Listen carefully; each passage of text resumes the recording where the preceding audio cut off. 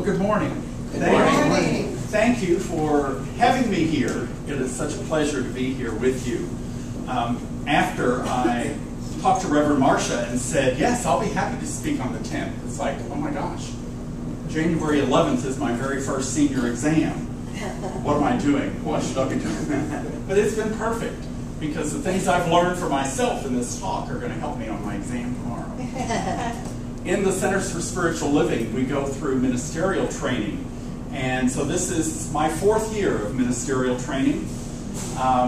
And for the next 6 weeks, each Monday, for 2.5 hours, I will be doing a senior exam on different topics. Tomorrow I'm examining on religion, and then there's education, there's leadership, there's science and spirituality, philosophy, psychology. So it's very extensive what we get tested on. And this exam has to be proctored and all this stuff. So it's a lot of pressure. And I have just been feeling more and more at peace. Now I have had days when I've had little meltdowns, but it's getting there. So I just invite you to know that Divine Mind is in me, it's in each one of us. And the next 6 Mondays, everything I need to know from Divine Mind is right there, coming forth, flowing forth through me. So thank you for knowing that with me. Today I am talking on the way it works. And as Marcia said, in Centers for Spiritual Living, many ministers will go back this first month of the year and back to the basics, kind of. And what are the first 4 chapters in the Science of Mind textbook? And this is really the basis of the whole philosophy of Science of Mind. And so last week would be the thing itself. What is the thing itself? And that, to me, is Ernest's way of saying it's God. But so many people have a lot of baggage around that word God because of religions we grew up in, things that people told us.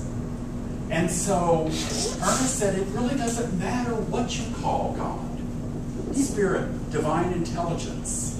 I like to call it the universe. Ernest said it doesn't matter if you call it potato.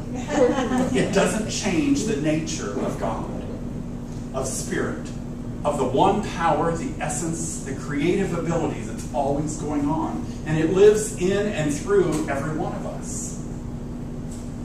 Now, this is January. So happy 2016. Do you know where the name January came from? Hey, I've got some people that can read. That's exciting. It's named after the Roman god Janus. And the Roman god Janus, as you may be able to tell here, has 2 faces. One face looks forward into the future. The other face looks backwards into the past. And I think that is so neat, because isn't that what many of us do in January? We look at where are we going this year? What resolutions do we want to set? For me, it's more what intentions do I set for this year? Resolutions don't always work for me, but I can set intentions for where I'm headed and what I want with my life. And I can also look back and say, what's worked in the past? And what hasn't worked so well? And what do I need to give up? Because now my life is different. This is a brand new day. I've never lived this day before. And so, wow, how can I create my life? Aggie, I love that reading that you just did from Ernest, because it's talking all about we're the ones that are responsible for creating our life. So if you haven't gotten that message from being here at Centers for Spiritual Living Palm Beaches, let me just give you that message today. We are the creative power of the universe. We are God in action, and we are responsible for our own lives. Did you hear her read that this morning? And that's the whole crux of our philosophy here, is that we create our own existence. We create our own reality. And so it's however we choose to see things. Are we going to look at things that said, ooh, that didn't work, but but you know, that's the way my family always did it, so that's how I'm going to do it. And we march into the future dragging all of that with us? Or are we going to say, hey, I'm realizing that I'm a powerful person, that I am one with Spirit, with the creative power of the universe, the infinite intelligence, and I can create my life just as I want it. And when we recognize that, we are powerful.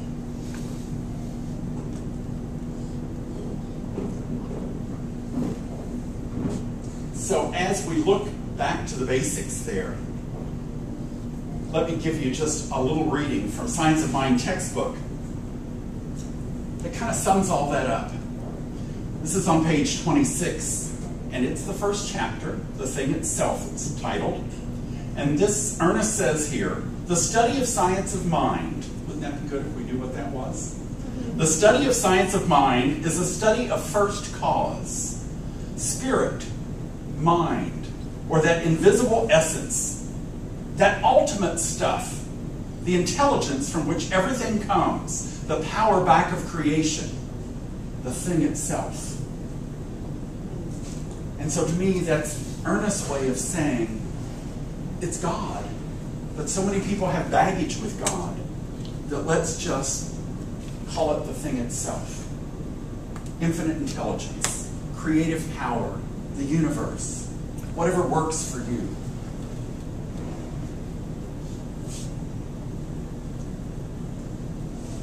Now, if I can get my slides to move. Is it working? All right. So my first point here is that we need to recognize that God is all there is. I've had a teacher tell me, either you believe God is all there is, or you don't. And when she says that sometimes, I look at her and think, what do you mean? What are you talking about? And so I'm learning, God is all there is. And when we look for God in each other, when we look for God in all kinds of circumstances, when we see God in nature,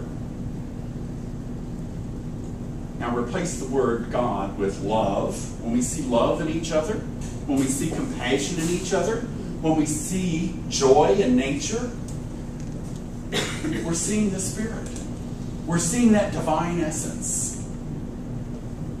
And when we see that everywhere, that God or Spirit is all there is, then we can know that we are one with it. And if we're one with that, recognize that that creative power is right within us, and it is moving through us and from us. So this is a difference in science of mind philosophy and traditional Christianity. Science of mind says, Spirit, God, the universe is within me. I am made of God's stuff. God is all there is. Christianity would say, God is here in heaven. You're a lowly sinner. You have to beg for forgiveness, and then you go to heaven. Science of mind says, we don't believe that we are separate from God. God is here within and all around us. And when we get that, when we truly get that, we are powerful beings. Because anything that we want to see that's for the good of all will manifest, will come to be in our lives. So how do we know that God is all there is? I can tell you that, but, Ernest said, don't believe what somebody else tells you. You have to test it out for yourself. And some of our beliefs are kind of hard to give up, aren't they? We just came through Thanksgiving and Christmas time, and that always takes us back, or takes me back, I should speak for myself, to, family celebrations and what my family said and what my family did. And sometimes that doesn't work for me anymore. And so it's creating my life like I want it.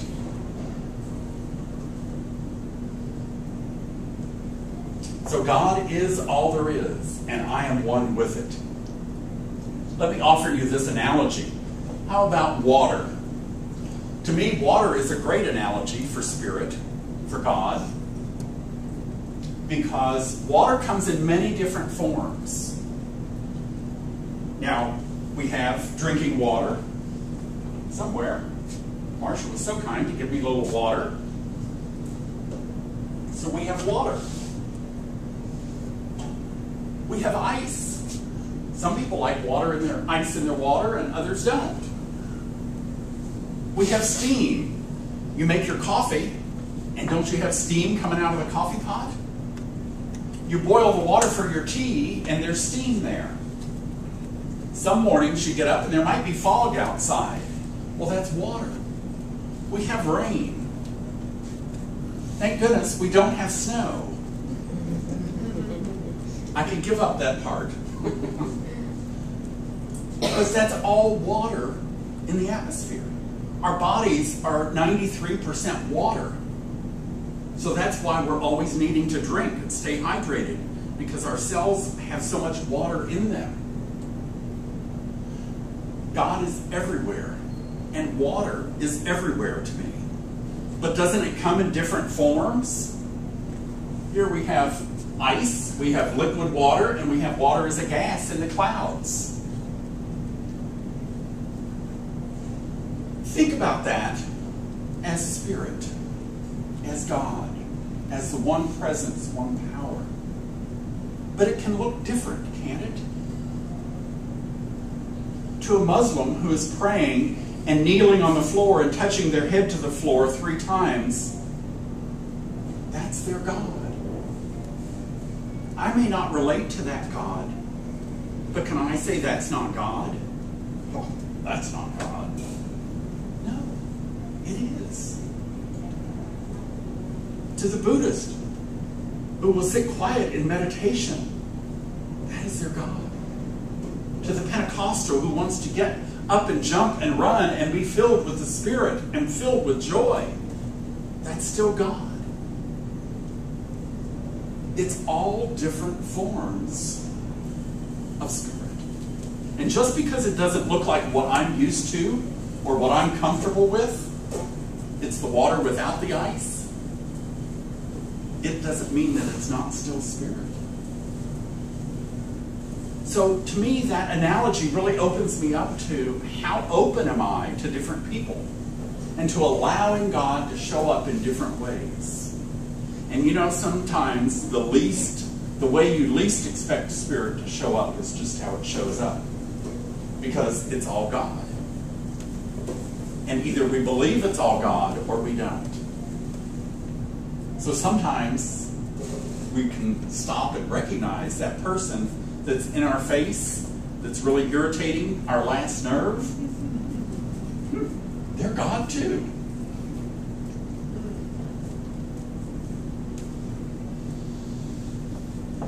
So can you see how water can be a good analogy for God? The ultimate presence, the power of all.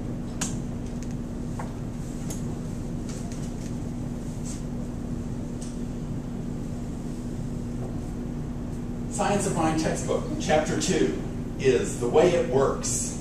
And Ernest starts here by reminding us that everything is the one thing. Now, sometimes the way Ernest says stuff is a little confusing to me. When I first started studying Science of Mind, it's like, why can't he just say it and be through with it? But he'll say it, and then he'll say it 5 other ways in a little different language, and I'm still confused about what he's trying to say. But the more I stick with it, the more I start to understand. Here's the gem. And then I also learned that I take what's right for me, what resonates for me, and that's what I can use. So in the Science of Mind textbook, page 36, Ernest says, and don't laugh, this can be a little confusing. There is spirit, or this invisible cause, and nothing, out of which all things are made.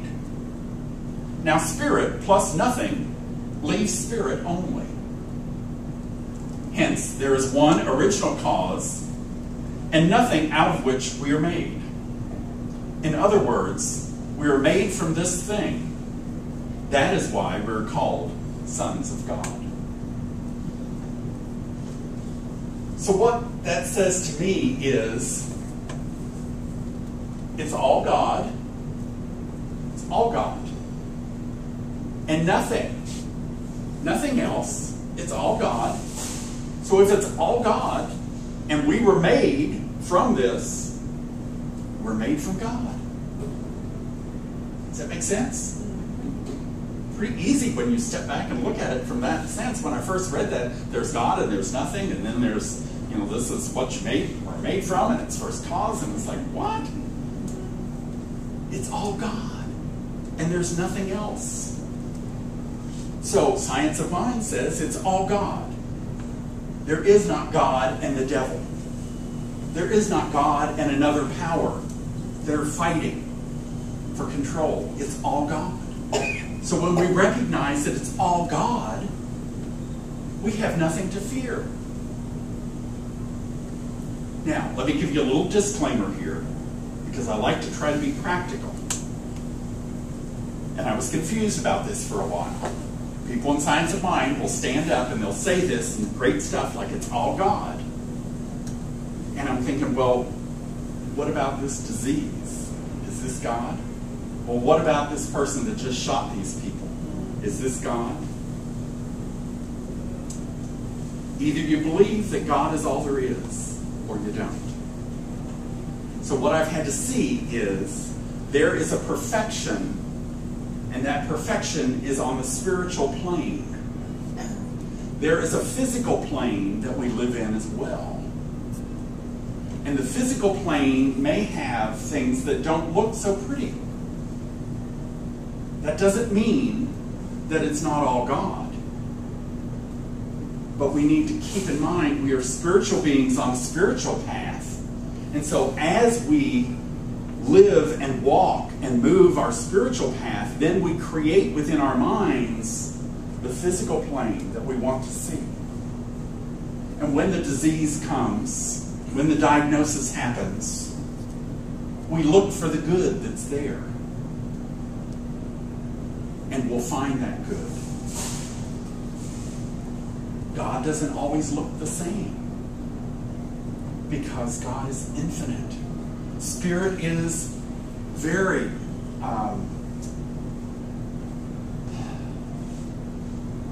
diverse in so many ways that it looks. Our second point is to listen. Listen to ourselves and what we're saying, both verbally and non-verbally. So if we say, Rick told me this morning God is all there is, but I don't really think that's true, or what about this? So listen to what your mind is telling you. And as you listen, then you begin to see, where am I?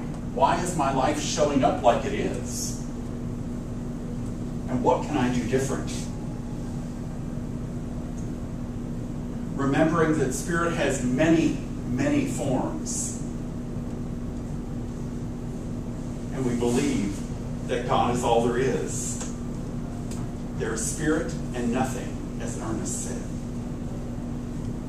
We're each individualizations of this one Spirit and one power. And Ernest says that we're made out of this one Spirit and power. So therefore, we are all part of God. And that's what makes us powerful beings. And the way God shows up can be different for each one of us. And we have a lot of different opportunities to express Spirit. Let me read you a letter to God. There was once a little boy who wrote a letter to God. A postal worker found the envelope and addressed to God in a child's handwriting. He opened it and read the letter. Dear God, my daddy has been sick and we have no money to pay the rent and buy food. Please send us $500. Your friend, Tommy. The postman was so touched that he took the letter to his fellow postal workers, and it created an opportunity for them to give to this cause.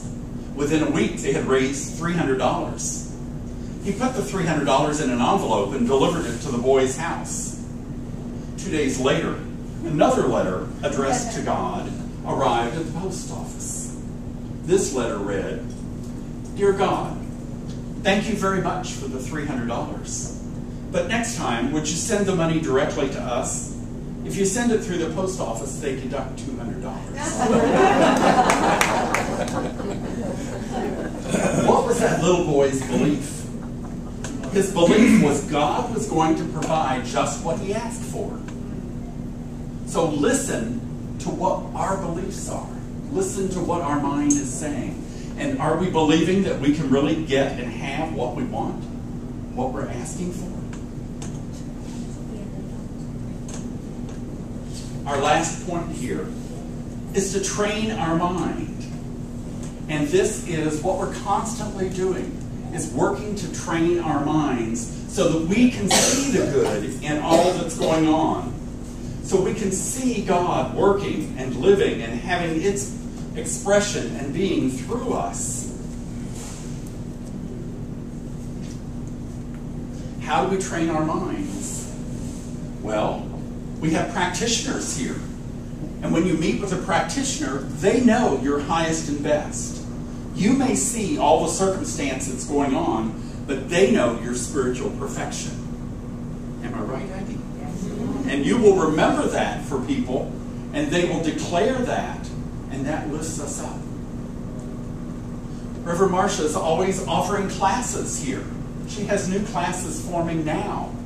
So taking a class is a way to train our mind, to get a new view, to expand our view of God. Affirmations. I'm big on creating affirmations for myself and repeating them, posting them at my desk, putting them in the car, wherever I will see them so that I remind myself of the good that's there in my life. Meditations. Spending time in meditation, spending time in prayer. It's all ways that we train our minds so that we know and see what it is that we want to see in life. Henry Ford said, "Whether you think you can or think you can't, you're right." Ernest Holmes said the same thing in different words. Ernest said, "We're bound by nothing except belief." So what do we believe for our lives? What are we looking for, and what do we expect to see show up each day?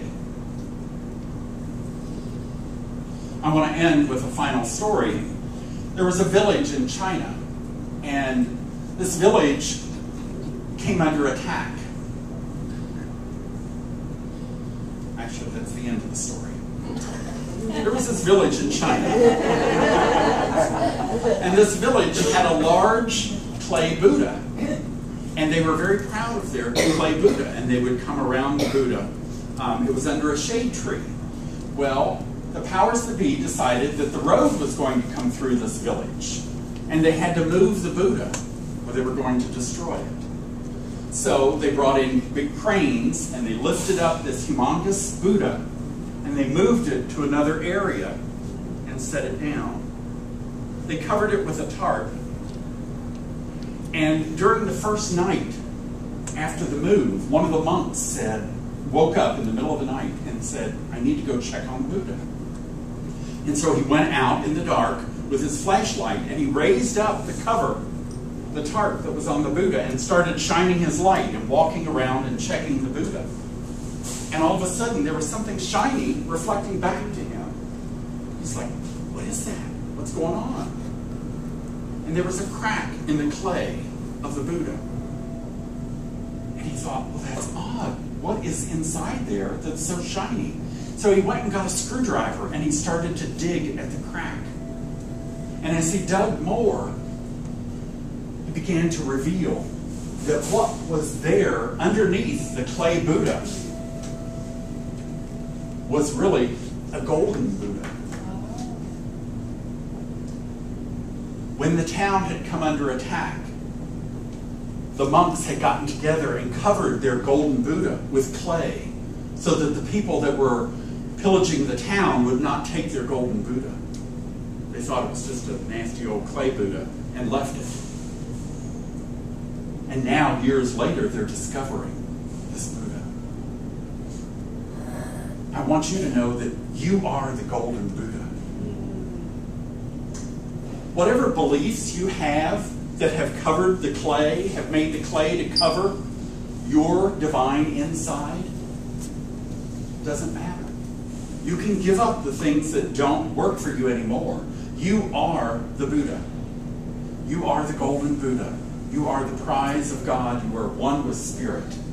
And in that oneness, you have life, you have power, and you have joy.